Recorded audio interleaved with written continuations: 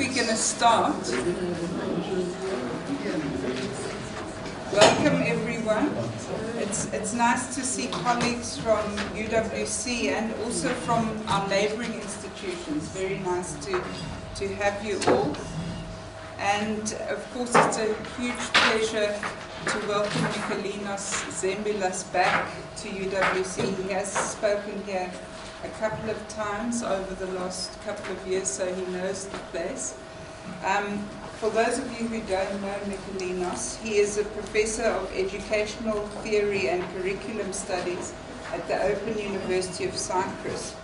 He's also a visiting professor and research fellow at the Institute of Reconciliation and Social Justice at the University of the Free State and at the Center for Critical Studies in Higher Education Transformation at Nelson Mandela University. And I'm sure most of you know that he's written extensively on emotion and affect in relation to social justice pedagogies, and also on intercultural and peace education, human rights education, and citizenship education.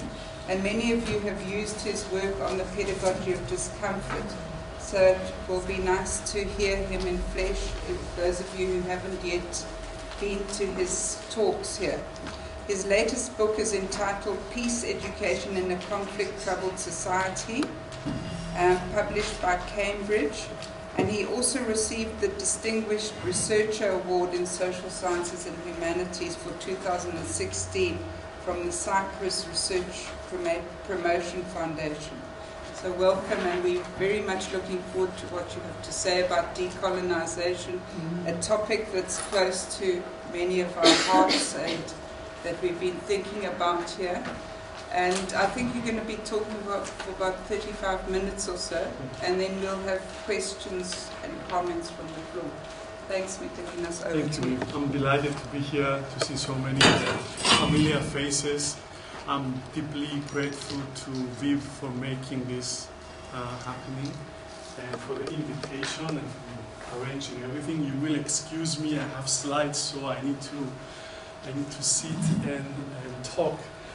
But saying that, let's not wait for all the questions until the end. Please feel free to interrupt me at any point.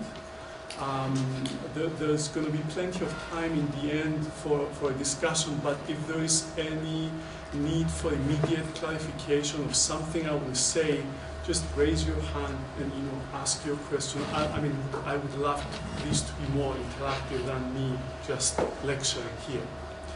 So, what is the point of departure of my talk today? You're very familiar that there is the renewed interest in decolonizing higher education, especially after Roads Must Fall and Fees Must Fall movements in South Africa. Globally, though, there has been a discussion about decolonial terms. These are some of the terms that have been used: decolonial term, decolonial thinking, decolonial gaze for some time. Now, decolonial thinking is not something new. It has existed since the very beginning, the very inception of modern forms of colonization, that is late 15th and early 16th centuries. However, the more massive and possibly more profound shift towards what some call decoloniality took place in recent decades, and is still unfolding right now in the middle as we are talking. So the fundamental questions I'm going to try to address today, although I'm not going to obviously provide answers to all of them, because each one of them is a whole debate, are the following. What does decolonization entail? Why the need to decolonize? What are the challenges of decolonization? What are the limits placed on the decolonization project by the forces of neoliberalism? Is decolonization the same as Africanization? Is decolonization the same as transformation? I mean, in this country there is a lot of talk about transformation. Are they the same things? How does decolonization of curriculum and pedagogy take place? What does decolonization in higher education look like? And are there any tensions, complexities, or paradoxes emerging in decolonization efforts in higher education? Now, so I'm going to start by providing a short discussion on some theoretical ideas on decolonization, especially through the ideas of some decolonial thinkers, just to get a glimpse of the theoretical framework of my talk.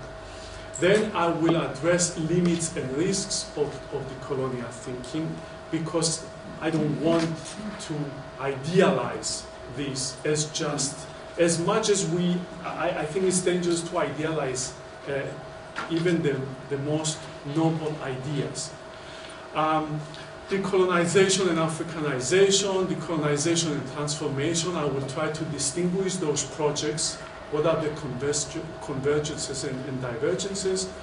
And then I will specifically focus on decolonizing higher education, the different approaches, especially in relation to curriculum and pedagogy. And I will end with my 5 kind of lessons on fundamental shifts for decolonization in higher education, based on my theoretical work as well as my ongoing work in South Africa at the University of Free State, here at UWC, and most recently at the Nelson Mandela University, and transformation in higher education.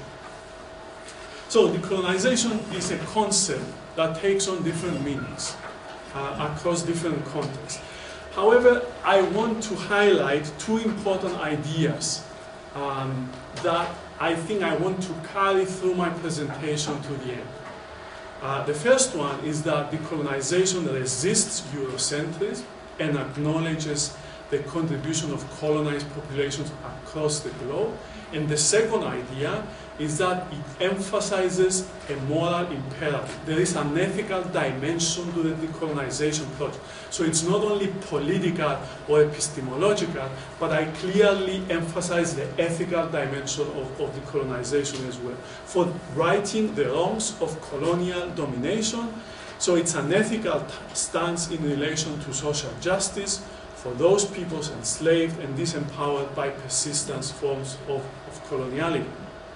In other words, it is the interrogation of how Eurocentric thought, knowledge, and power structures are implicated in the marginalization, exploitation, and exclusion of colonized peoples and groups, and it aims, at the end of the day, at reimagining modernity. Modernity, as I will emphasize, is very much entangled with colonialism and coloniality. So it aims at reimagining modernity as a project of violent, epistemic, and territorial expansion to clear its past and point towards different futures. Now, as I will say later, there are various approaches. Some people talk about completely dismantling. Other people, other theorists talk about, reimagining and reframing the project of humanism and modernity. So I will try to touch a little bit on this different approach to see their nuances, and then how the different options are led in terms of higher education, because this ultimately is my concern. Now, a few names of the colonial thinkers: Enrique Dussel, Aníbal Quijano, Escobar, Mignolo, Boaventura de Sousa Santos. Why he talked recently here, right? No, it was another de Sousa. No, it was another one. It was Lynn Mario. Okay. Yeah. Sylvia Winter and Maria Lugones. Now, I'm not going to give like a detailed kind of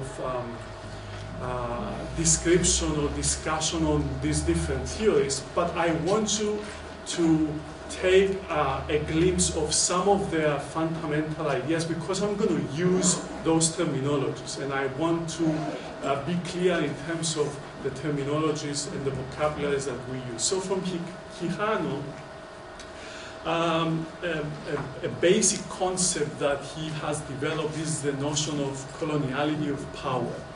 A global hegemonic model of power in place that articulated race, labor, space, and peoples according to the needs of capital and to the benefit of white Europeans. So there is very much here an entanglement between power, modernity, and capitalism for exploitation. So coloniality, he says, is a system that defines the organization and dissemination of epistemic, material, and social resources in ways that reproduce modernity's imperial project. And he identifies three dimensions of coloniality. There is speciality, that is the control of lands, races, the elimination and subjugation of difference, and third, the geopolitics of knowledge production, that is the epistemic violence against anything that is not Western, European, Eurocentric knowledge. He makes, I think, a valuable distinction between colonialism and coloniality. So colonialism, he says, is a temporal period of oppression that has come and gone. It's a historical period. However, coloniality is something that is still with us today because it's the underlying logic that places peoples and knowledge into a classification system such that all that is European is valorized. Now, I realize that some people may not like this distinction or this terminology, and they would like, for example, to use the sustained term of colonialism.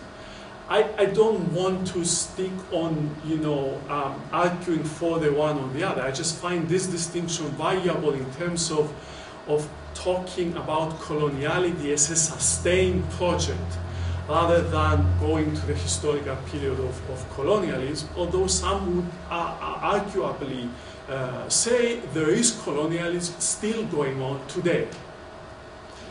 Now, Mignolo, an Argentinian thinker, talked about the colonial matrix of power and knowledge that does not serve all humanity, but a small portion of it, that benefits from the belief that in terms of epistemology, there is only one game in town, and that game is Western epistemology. So coloniality and modernity, we see again this idea, they are very much entangled. They go together. Modernity provides a rhetoric of salvation, and the examples that are often used is, conversion to Christianity, civilizing missions to the indigenous population so that they can become Christian, or contemporary discourses of development. So there is this notion of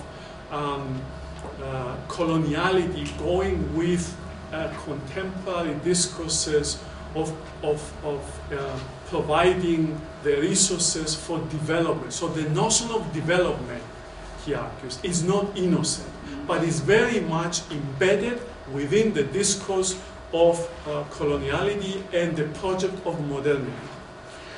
And one of his most known terms is decolonial thinking, which aims at engaging in what he calls epistemic disobedience in order to envision social life, knowledge, and institutions differently. It's becoming disobedient to the Western project of epistemology and knowledge production.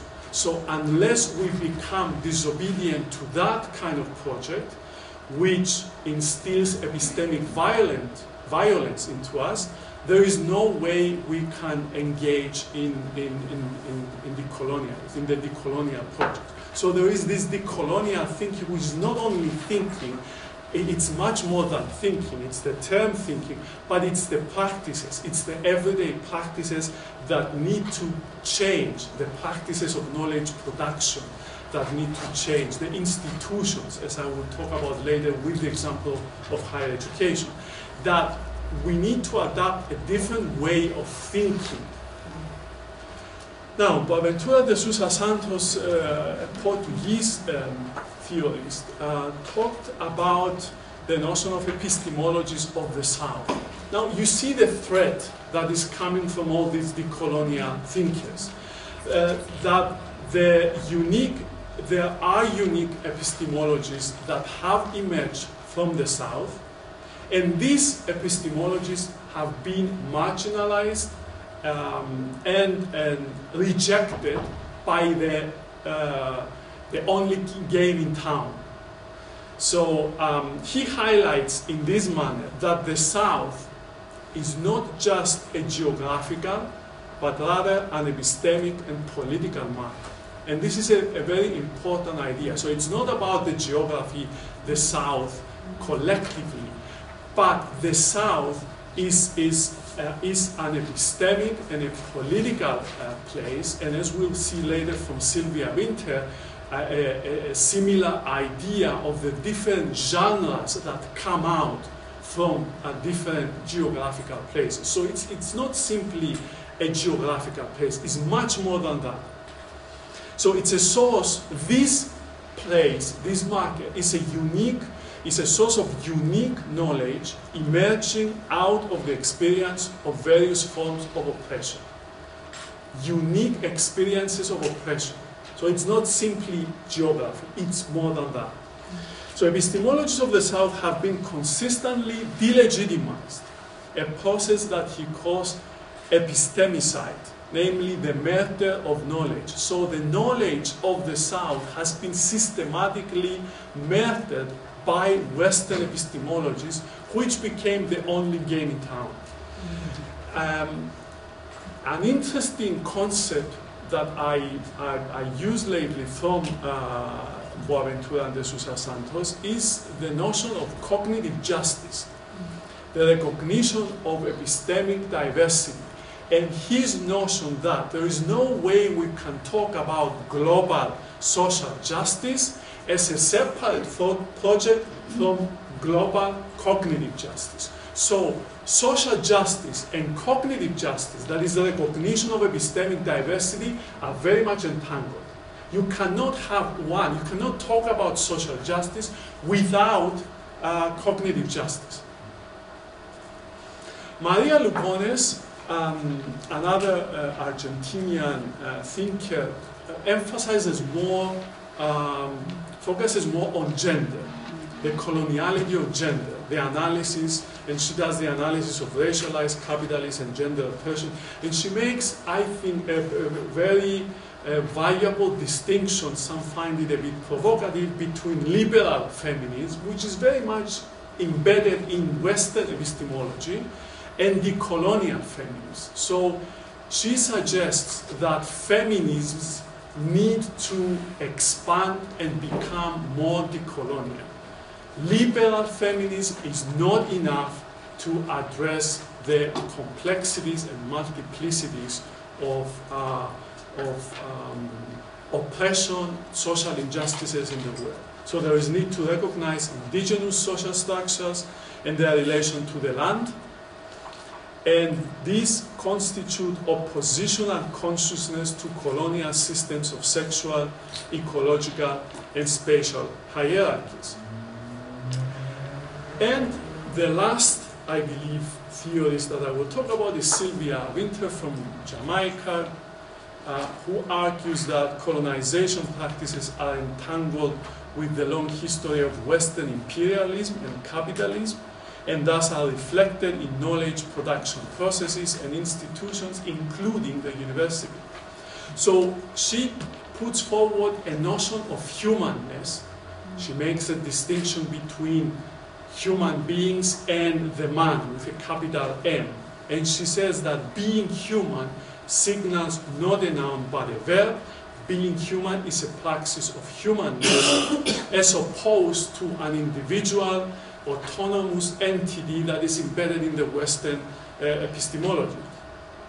Every knowledge is embodied and situated as race and gender in marginalized and colonized settings. That's why she talks about genre-specific modes of being human. There are different genres in being human. Unfortunately, the only genre that is the game in town that has become prevalent is the man, with a capital M, the Western ideal model of individual autonomous entity. The trajectories of Western genres of human, linked with colonialism as economic, cultural, and historic technologies of power, produced these distinctions, these dichotomies between human, subhuman, have-nots, rational, irrational. However, what I find interesting in her project is that she doesn't want to abolish humanism. There is a lot of talk, as we know, about post-humanism, or abandoning completely the project of humanism. She says, no, we shouldn't do that. It's too early to abandon to abolish humanism completely. We have to reinvent it. We have to reframe it in different terms, so that the consequences of colonialism are acknowledged and dismantled, and the knowledge production paradigm is reconceptualized. So we shouldn't abandon humanism because it has been hijacked by Western epistemology. We have to reinvent it. Now, to summarize this kind of very quick trip into some decolonial thinkings. The first idea, Eurocentric knowledge has to be deconstructed and reconstructed to acknowledge the contributions of colonized populations across the globe. Second, colonialism, modernity, capitalism are very much entangled. Third, social justice is inseparable from cognitive justice. Four, coloniality still continues to deny the colonized and historically marginalized spaces to legitimate their own epistemic frames. Its implications in academia need to be critically evaluated. And finally, decolonization is not an event, it's rather an ongoing process, and it is not easy to achieve, and I will come back to this several times towards the end. So can you just say a little bit more about cognitive justice? Cognitive justice is acknowledging, for example, indigenous knowledge, and so there is a connection, because unless you recognize all these alternative epistemic ways, or the diverse ways of knowing the world, there is no way you can have social justice. So it's very much they go together. Now, I don't want to avoid the issue of risks. Everything we do includes some kind of risk. So I want to acknowledge two here. The first one, that decolonial thinking runs the risk of essentializing complex knowledge formations, rendering a false dichotomy or moral evaluation between the so-called good African versus bad Western knowledge. I think it would be too simplistic to end up saying one is good, the other is bad, get rid of the one, let's move on. It's not as simple as that. The second one, it is more important to take, I think, African experience and theory seriously rather than claiming a uniquely African epistemology. I think setting a boundary that this is uniquely, whatever that means, if you can isolate it and put it in a box and say this is completely African and it has not been influenced by any other knowledge systems, I think it would be very simplistic again and very essentializing at the same time. There are complex entanglements between knowledge formations. Now, saying so, I do want to make a distinction, at least acknowledge the complexity in debates between decolonization and Africanization. They are not the same thing. Decolonization is different from Africanization, however, there have been different takes on it. If you take Fanon, for example, the cause for Africanization, he believes that they are haunted by the dark desire to get rid of the foreigner, and there is an element of inverted racism in them. This is his opinion. Now, a different notion of Africanization by Ngugi is to Africanize is part of a larger politics of language, the use of mother tongue in Africa, and decolonization is not an endpoint, but rather an ongoing struggle over what we should be teaching ourselves and our children in Africa. So the call for Africanization is a project of decentering European knowledge and recentering knowledge. Similarly, there is a lot of debate between decolonization and transformation. Are they the same thing? Now, there are different, is one the subset of the other? We have the one view that says transformation is much broader and complicated process than decolonization, because transformation includes many, many things. This is the view of Jonathan Jansen.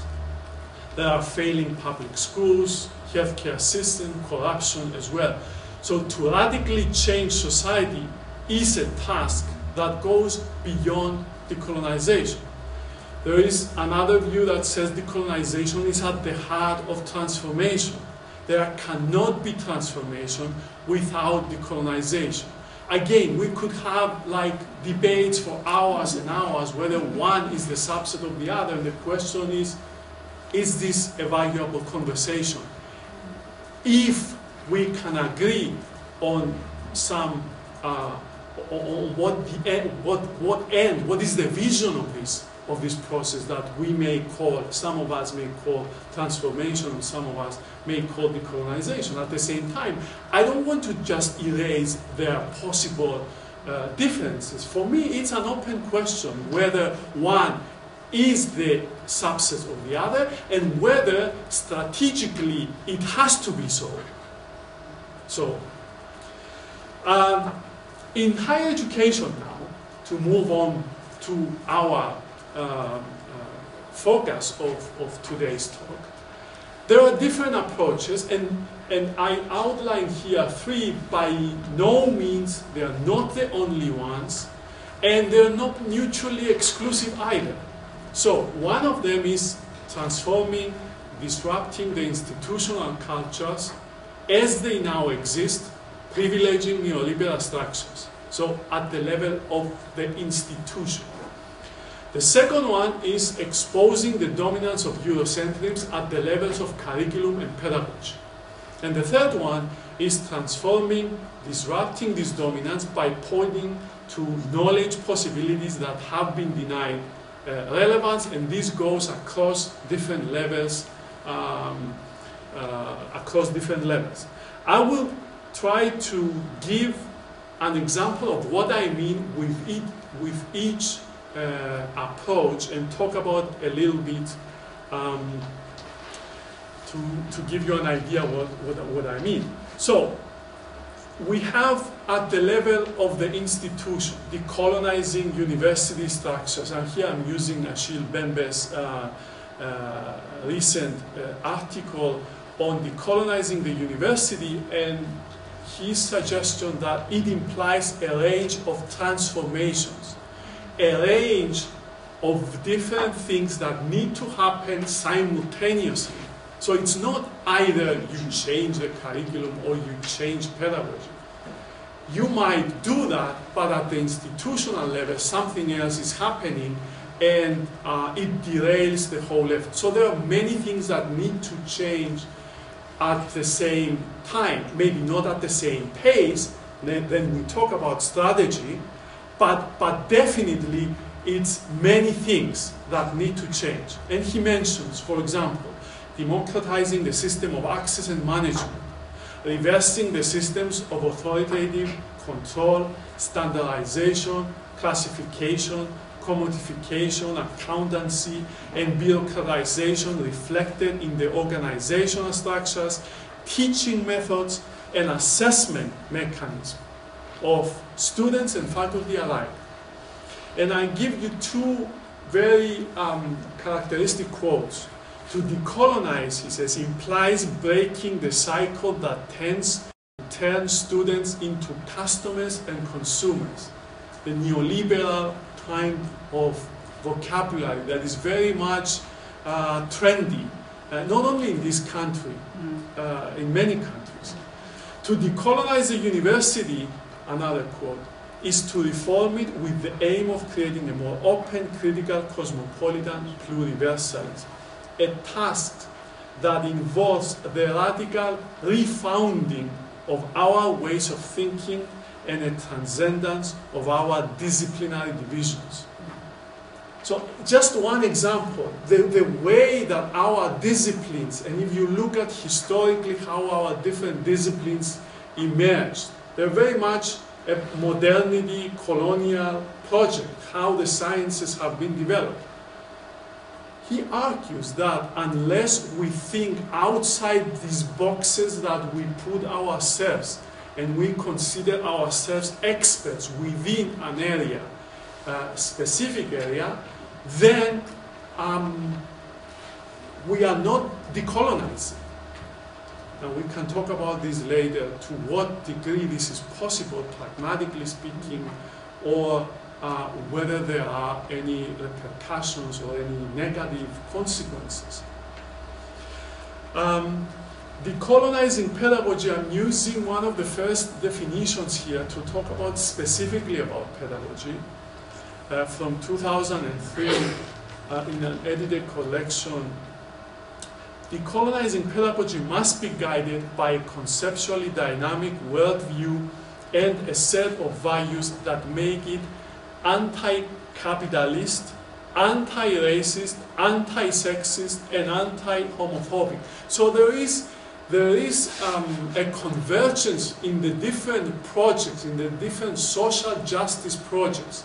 And many times, one of the legacies of Western way of thinking is to compartmentalize and say, well, I'm doing anti-racist work, or I'm doing, I'm working on environmental sustainability, or I'm working in anti-sexism, I'm in gender studies, and so on. These projects are very much related. So if we want a pedagogy that is decolonizing, we have to join forces.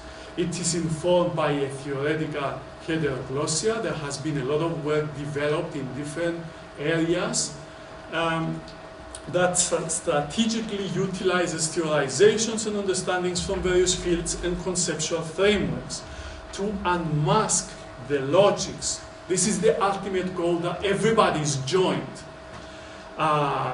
together to unmask the logics, workings, and effects of colonial domination, oppression, exploitation in our contemporary context. There are different manifestations. We have to unmask the logic and reimagine this in a different way.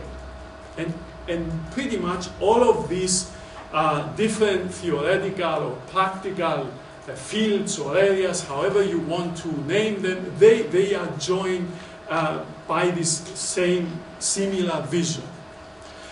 It draws, decolonizing pedagogy draws from various theoretical frameworks, post-colonial studies, critical pedagogy, critical race theory, critical whiteness studies, black feminist theory, so that educators and students are offered spaces and tools to recontextualize knowledge from non-Eurocentric perspectives. It recognizes and takes an active stance against the multiple ways in which knowledge production in the neoliberal order is implicated in the material conditions of coloniality, and it provides educators and students the analytical and methodological tools for debating, challenging, and deconstructing inherited canons. So decolonizing the university means different things that can happen either individually or together. Liberate curriculum thinking from Cartesian binaries, such as including Ubuntu philosophy, interconnections with the human and the non-human, and so on. Redesign curricula to include local epistemologies, indigenous and other knowledges. Rethink radically Western disciplines and their contents. For example, to include knowing through the pain, anger, and other experiences of colonial expansion and decolonization. 3 strategies that have been suggested by Subedi in an article in Education and Theory in 2003 that I find very useful, and I try to incorporate in my teaching in courses as well, is anti-essentialism. It critiques the monolithic portrayal of knowledge while emphasizing the value of recognizing not only the link between Western epistemology and modernity and coloniality, but also the contributions made by the South. What she calls contributant readings, it focuses explicitly on questions of colonization and imperialism and ethical solidarity. I'm rushing a bit because I want to leave time for discussion, and I'm coming towards the end. Here is a table that outlines the different desired changes, and there are different courses we can take. From the most naive, you might say one, everything is awesome, nothing needs to change, no recognition of decolonization as a desirable project, no decolonization practice is required, towards, you know, the last one, which is beyond reform, dismantling systematic violences. And I think the point of this table, which I borrowed from Vanessa Andreotti's article in 2015 with some changes, is there are different choices. There are different choices we can make strategically and institutionally in terms of what form of decolonization we want, or we want to commit ourselves in higher education. Because some might argue, well, maybe we should start with a soft reform. Look at the second one, soft reform. No recognition of decolonization as a desirable project, but inclusion of some other epistemologies. And it might be argued that soft reform might be the starting point, so that you don't, you know, make radical changes, so that people don't react, you know, in unpleasant ways. So it depends what is your vision of decolonization. There are different options, so it's very important to clarify the assumptions that come within the vision, that you cannot have, you know, radical reform when you don't even recognize that there is coloniality still going on at different levels. It's very naive to wish to have decolonization, but not being willing to take measures to even recognize that there is coloniality at several levels. Some of them visible, many of them invisible. Open-ended questions by Andreotti. What would an approach to education look like that takes seriously the pedagogical task of addressing the foreclosures that hide how modernity's shadow is produced in order to subsidize its shine, as students both face the depths of this violence and participate in its reproduction? How can we ethically address their effective responses? What would academic writing, for example, look like that acknowledges but goes beyond, or does not rely solely on modern representation, its supremacy of universal reason and the dear social categories that we are so committed to? So, to sum up, 5 fundamental shifts for the decolonization of higher education. If you haven't heard of anything so far, it's fine. Just listen to these 5 slides and you're going to be fine. First, awareness of decolonization is not enough. Its consequences must be exposed and challenged. Second, reject the discourse of deficiency, very widespread in universities. And dominant thinking in higher education in South Africa attempts to understand student difficulty by framing students and their families as lacking academic and cultural resources. 3. Acknowledge the socio-political context and its challenges and develop a strategic, stepped approach to challenge colonized practices and structures. Some might disagree with me and say, no, we need radical steps. We can discuss this. At least from my immediate experience in similar changes of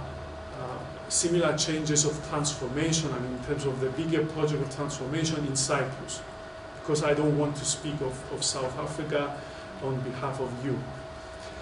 4. Good intentions are not enough. You cannot be neutral. Neutrality amounts to perpetuating the status quo. And the last one, my favorite, accept a loss of likability. You will make enemies, but you have to live with this. And I leave you with 2 quotes. I'm not going to read them. One from Frantz Fanon.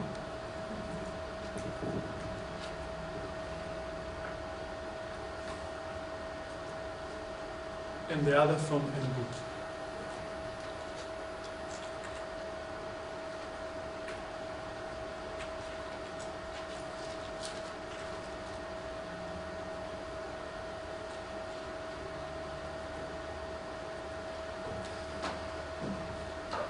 Thank you very much for your attention.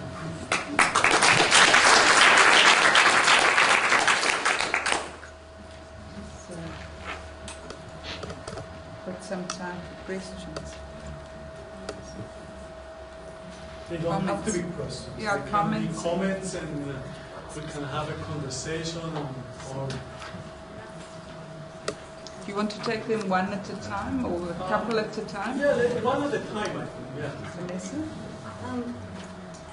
As we think about the student protest, Fees Must Fall and Roads Must Fall, how have you thought about it in this framework? Because I know people like Jonathan Jansen have suggested that students' calls for decolonization didn't really have anything to do with decolonization. It was just a handy kind of term to throw all their disaffection into.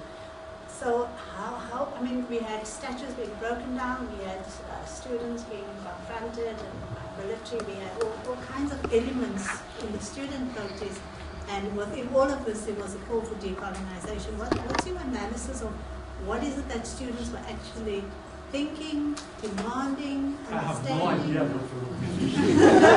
idea. And I think it would be a bit dangerous or naive on my part to claim that I don't know other people, but I don't think you can know and draw the boundaries and say, well, this has nothing to do with the decolonization project at all. I mean, if you look at the historical, the political, the social context that those protests emerged, I think you can argue that there must be some relevance to it. But that's not really the most important concern.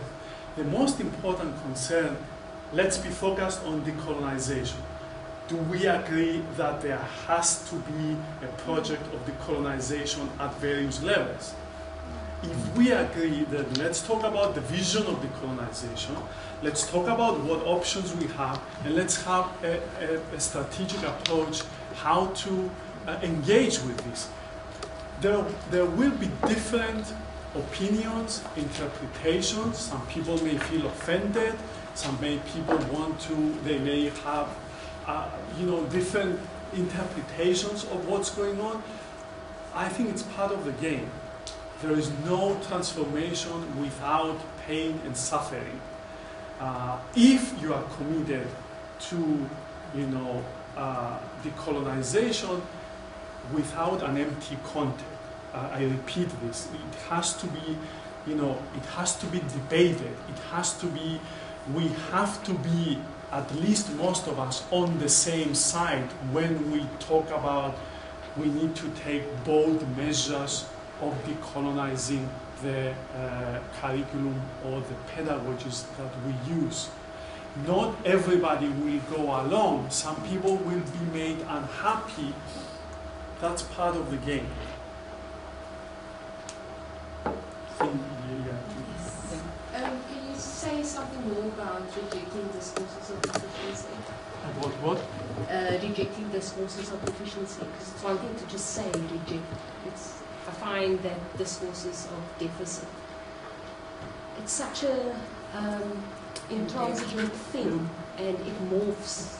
So, and it has different manifestations exactly. in the curriculum, in the teaching, in the... Yeah, if you talk about pedagogy, I think what I'm doing today is exactly the opposite, like lecturing, which is a traditional way of kind of telling you my knowledge. This is not a pedagogical way of engaging because it comes with several assumptions that are very problematic. So going into a higher education classroom and simply lecturing is not enough. For this to happen, there are many things that need to change. It's not only a matter of a pedagogy. It's a matter of curriculum, it's a matter of the department culture, the university culture, the institutions, and so on. So it's not enough for one lecturer to use more critically engaged, collaborative projects, methods, where people are engaged in communal learning and so on. Those are not sustained if they don't come together with at least the majority of the department. So there is very much entrenched this assumption that certain populations come into the classroom with less cultural or other forms of capital. And it's not something new that it's only true for South Africa. I mean, the notion of cultural capital and deficit thinking is very much embedded in many societies, not only at the level of the pedagogy, but at the wider societal and cultural level. So, if I had to bet on this, it would be one of the most serious challenges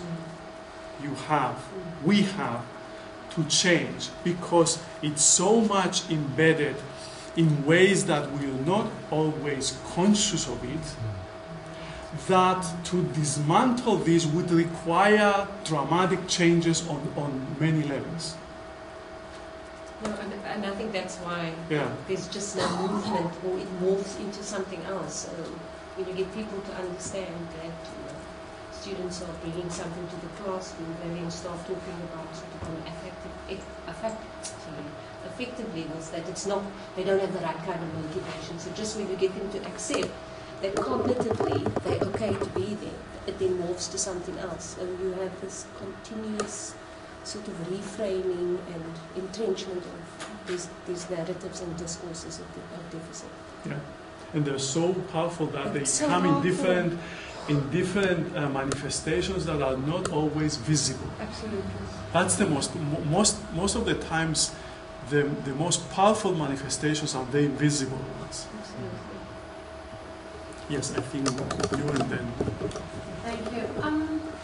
Thank you for the presentation. I still struggle to understand this discussion about the colonialism and colonization and neoliberalism, especially if you think about ranking of higher education institutions, a bundling higher education provision becomes a market. It's about like airline ticket, whether you're going to buy low cost or full fee or like a commercial airline. So in all that is happening, I have an impression sometimes that there are like two discussions that are happening, and I'm not really sure, I still don't see the connection. How do we merge these two discussions together? So can help with that. So how do we talk about this project in the light of unbundling of higher education and this? Well, I think the examples that actually Ben in his articles are very characteristic. Let me go back to them, because he gives several examples that show the entanglement with university. For example, take the system of assessment of professors.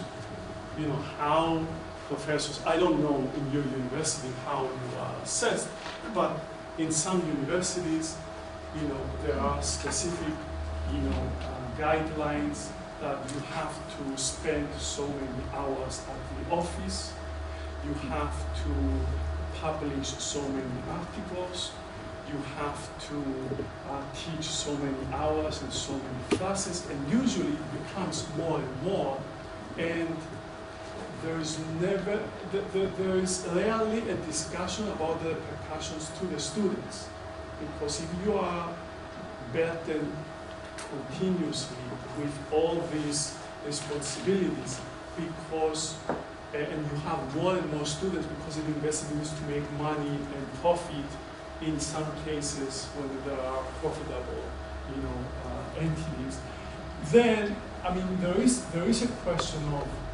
you know, where are we going? Is it something that is productive at the end of the day?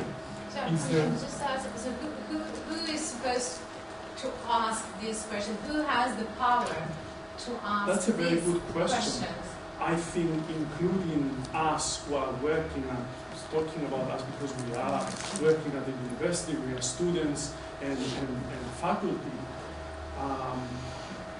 First of all, we have to ask those questions. I'm a postdoc. I'm on the last in the food chain. So. Well, I mean, the hierarchy, the institutional hierarchy of our universities precisely prevent postdocs and other students from having a voice, and faculty many times to have a voice and raise their voice and be heard. So you see how they are very much entangled. So unless you change those institutional structures to make them more democratic, democratizing the access, your voice, there is a set of consequences that are in line and make those two things that you mentioned very much linked.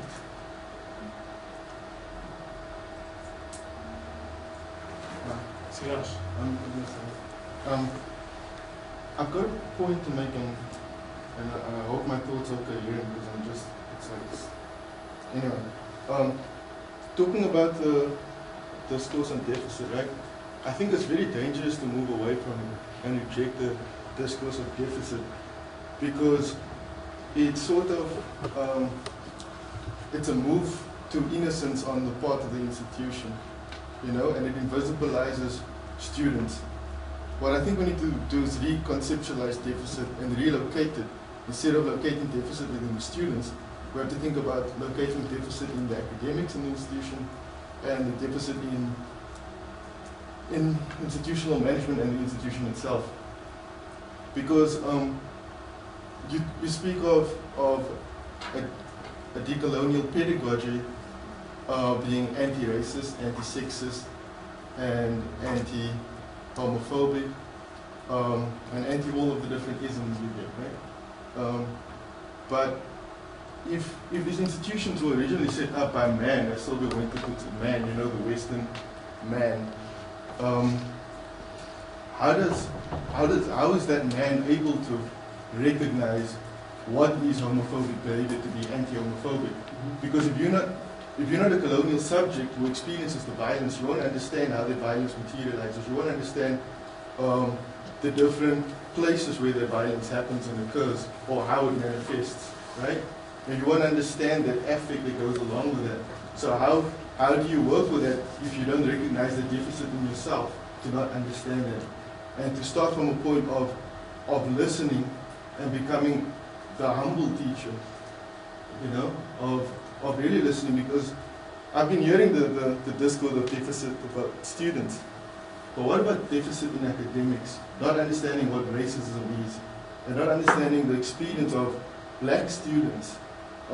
What it means when the university puts up a military tent to write exams and have dogs on campuses, and not understanding the history of black people with dogs and the history of black people with police. So it's one thing to say, yeah, we have to have, moving beyond good intentions, right? Moving beyond good intentions and realizing that me as a teacher, I have a deficit because I have so many blind spots due to the way that my identity has been constructed under colonial rule, right? I first have to move away and decolonize it or relocate my own identity before I can start engaging with the identity of my students and be prepared to relocate their identities as well within my classroom. So it's about that shift of understanding deficit as an important word to hold, because if we have to acknowledge decolonization as a project, we have to realize that there's a deficit that we have to overcome, right? You understand what I'm saying? Us not being decolonized is a deficit. That's what I'm trying to say. It was a lot, and I don't know if it was correct. No, this is a very good point. My only concern is I don't want to repeat the discourse, the vocabulary of deficit. Because if you shift it somewhere else, everything else I agree with what you said. And very good points. And it starts definitely, and this is one of the most challenging and traumatic for some people to acknowledge our own complicity to coloniality. And it's not an easy thing to do, and everybody is a victim of this. Either we recognize it or not. So what you said is very much right in point, and you're right. I wouldn't use the word complete, I wouldn't use the word deficit. But so what would you use? I would say complicit. I would say asset. Yeah. I would say asset. You know, an asset model, asset view towards communities and towards our students and even towards ourselves, even when we know ourselves we're not able to totally deliver on this decolonialization, whatever, you know. I mean, that's why I came to this talk in the first place. Like, good intentions are not enough, but they're a good start, but it's definitely not enough. So, but one of the things that I liked in the talk the most was this distinction between colonialism and coloniality. And I thought, wow, this must also apply to neo-colonialism and neo-coloniality. So I like these examples that are up here. What are some examples, and maybe do you know a university in Africa or not that's managed to, you know, kind of already? No. Already that managed to do all this? No. That's moving in the right direction towards really combating the neo-coloniality that is the most difficult to combat, because neo-coloniality is coming and saying, yeah, we are decolonizing, but at the same time we keep moving down. That is I find that the most frustrating thing about living in this planet. I think you had these different levels up there. You had the university, and you had pedagogy, and you had curriculum. But it's part of the problem, I think, that you're identifying. I don't think you can locate it in those levels only. It's an international higher education and policy level as well. So if we're looking at the individual or the university, it's really not going to work, because it's part of a system, and take academia and how it works. I mean, it's working in a particular way because of international neoliberalism. So I don't think that as individual institutions we can actually separate these things off. And I think people have to collaborate across southern contexts and also southern and northern, and take things on in a bigger way rather than just located in one institution. Even in South Africa, we are so differently placed in terms of our institutions that it wouldn't work to just look inwards. I think Viv is making a very good point. That's why many people may feel paralyzed, or that everything that we do at the end of the day, what's going to be the outcome, when you think, the university is just a branch of coloniality. So that's why we're talking about transformation of the whole society, and it's not going to come from the university. The university will make its contribution, and we better make our contribution in terms of this project. But I don't have the illusion that we at the university level will, decolonize the society. It has to happen with collaborations from various sectors, and not only within, because this is an international project. It's not only within a country, either it's named South Africa or Cyprus or whatever, but it's all over the world, and it's in different manifestations. Ecology and sustainability is also another, manifestation of oppression and coloniality. So, and these projects are very much connected. Yes. Just elaborate a bit on the whole issue of language. Speaking about decolonization in English. Very difficult. Very difficult. And what it means for higher education. Yeah.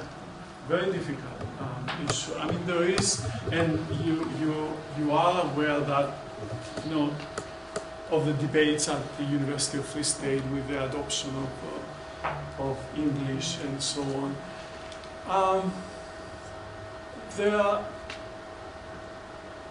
I'm ambivalent about it, because on the one hand, I definitely think mother tongue is very important, and there is a lot of research, at least at the levels of primary and secondary education, which are more familiar when it comes to this issue of language, that there are successful models of adapting, mother tongue and another language, so people become bilingual or trilingual depending on the context.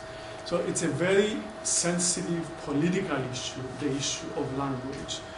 On the other hand, we cannot ignore that English is the language of coloniality, of colonialism. So there are some people who feel very adamantly against the adoption of English, and I don't really have a solution for that. I'm not sure what's the right, because then I would come up with a generalization that it wouldn't fit your context here, but it might fit another context. Thanks very much for your talk, Michalinos. It really frames the whole area really well.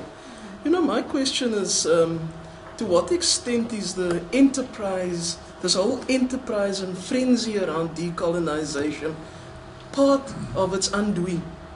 To what extent then, I'm asking, is it being captured by being incorporated into the mainstream, so that my sense is almost becomes not a critical engagement with a way in which to reimagine ways of being, but when it becomes incorporated in and often in very technicist ways, I find it hugely problematic. So I'd like you perhaps to comment on that.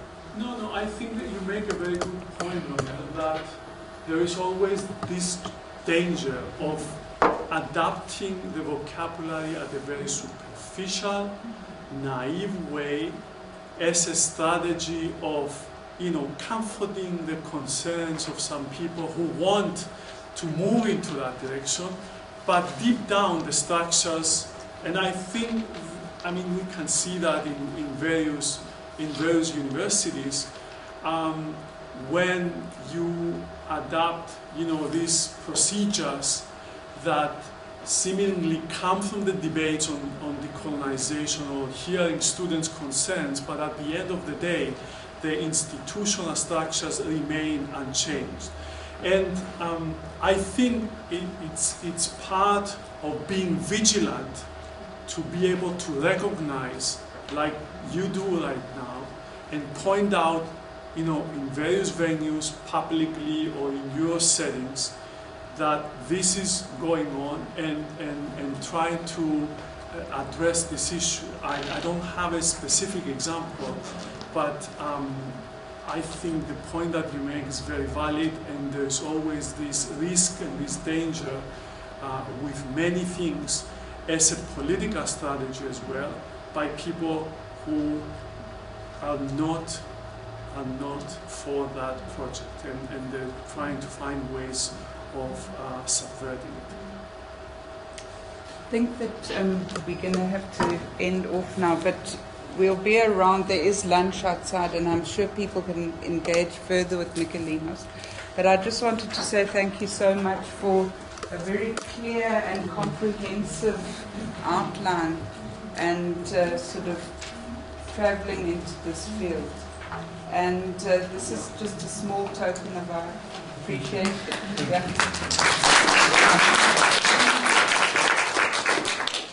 There's lunch outside, so feel free to stay a while, and thanks for staying on.